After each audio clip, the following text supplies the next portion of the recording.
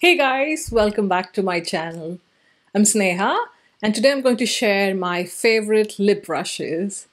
I know when it comes to lip brushes as a consumer, we don't think much. We just apply straight from the bullet or we apply liquid lipsticks with the wand that it comes with, and similarly for gloss as well. But as a makeup artist, I have a new appreciation for good quality lip brushes because if you've ever tried applying lipstick on someone else, you know how challenging it can be, especially if you don't have the right tools.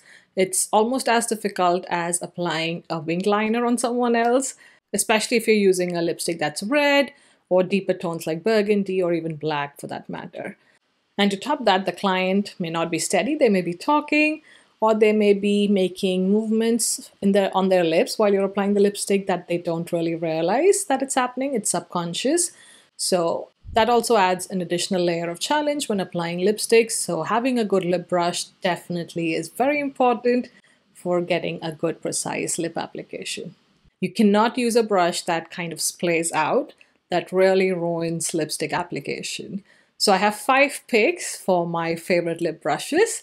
So let's get started. So just as an example of what we don't want a lip brush to look like is this lip brush.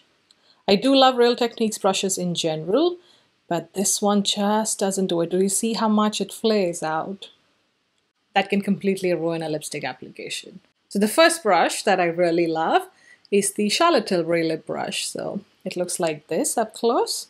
It's a squared off brush. So that means that it's really good to apply lipstick to the Cupid's bow, especially if you want the really sharp pointed Cupid's bow kind of a look where it looks like 2 mountains. This is perfect because you can literally go, I don't want to touch it, but like this, and that should give you the sharp edges on both the sides. This brush is also great for cleaning up lipstick application. So you can pop on a little bit of concealer right at the edge and go along the sides of the lip to create a really clean line. This is especially important again when you use pigmented colored lipsticks. Not so important for nude lipsticks.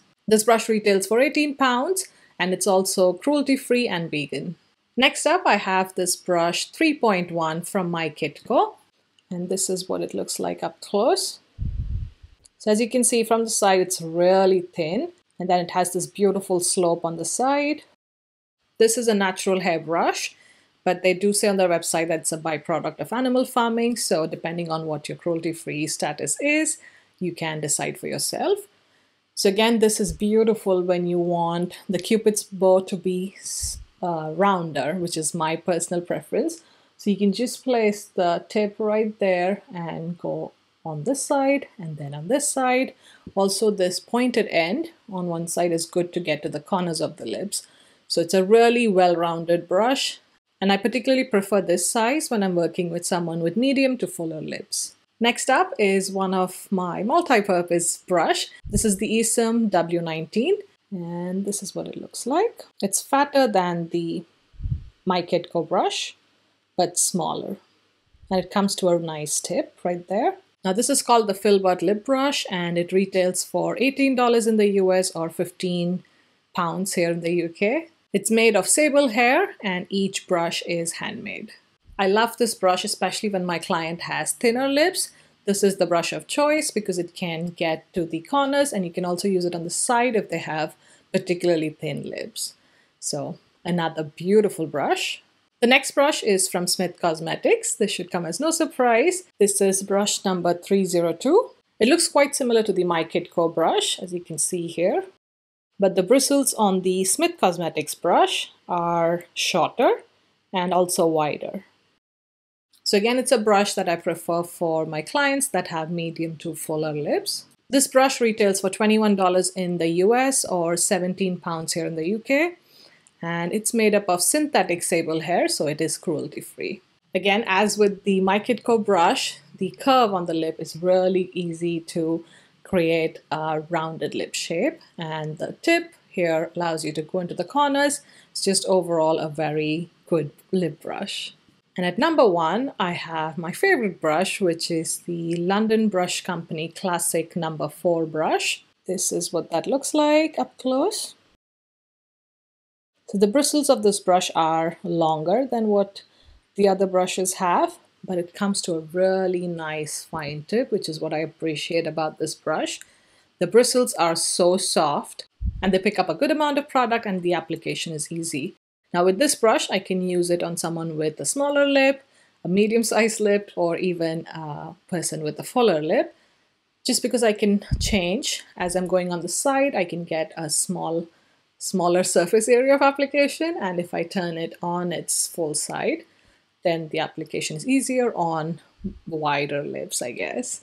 Again, I just love how smoothly it glides on the lips, and it just makes the application very easy. So this is my number one choice. If I had to choose just one lip brush amongst all my favorite lip brushes, this would be it. This brush retails for £20 here in the UK. I'm not sure if it's available in the US, but I did pick it up at IMATS London. So check out during IMATS. I'm sure Sean Richards, who is the owner of London Brush Company, she does travel to the US as well. So hopefully you should be having access to these brushes. Now this brush is made up of pure European sable hair.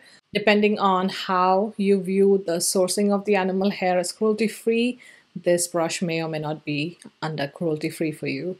Now with all these brands, don't forget to check out their pro discount, and all the brushes I've mentioned except the London Brush Company have a free pro membership, so it's really easy. Just fill out the form, submit your documents, and it should be fairly smooth. But with the London Brush Company, you do have to pay, I believe, a yearly membership if you want the discount, or you can get the discount at IMATS. That's what I did. Now, cleaning lip brushes can be quite challenging because there's so many waxes, emollients, and gloss and all of that gets into these bristles. So it's really important to get everything out. The first thing I would advise is to really break down the lipstick or the lip product that you have in your brush. So you could use the Cinema Secrets brush cleaner. So dip it into that, clean it on a tissue till you get it completely clean, and then go for a deep cleaning. Or the other method, where I feel like some lipsticks can be very stubborn to come off, or if they stain the bristles, then you could dip the bristles in some little bit of olive oil or coconut oil that you have, and the oil really helps in breaking down the lip product. And then you can continue it with the deep washing, which is with soap, liquid, or the solid version. So that's how I clean my lip brushes, and I do reshape them once they are cleaned. And with these 5 brushes that I've shown you, they definitely come back to shape. So I haven't had the need to use any brush covers with them particularly. That's an added bonus. If you have good quality lip brushes, you can avoid that purchase. And in case you're curious, on my lips is the Lisa Eldridge Velvet Ribbon lipstick. And I've just blotted it off a couple of times so it's more like a stain. On my eyes, I have the Danessa Myricks Color Fix. This is in the shade Primary Yellow, and this is what you see predominantly on the eyelid. I have no primer underneath, so it's just that product. And then through my crease, I added a little bit of the shade, which is Carnelian, right through my crease right there. Again, there's no primer underneath. And I will be doing a similar series with my favorite eye brushes and my face brushes. I'm only waiting for some brushes that I've ordered, which will arrive next month, and I do want to test them out before I do a rounded video. So maybe expect some more favorite brushes videos around November, December.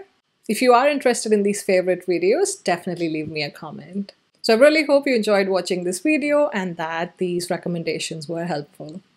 Thank you so much for watching, and I'll see you in my next one. Bye.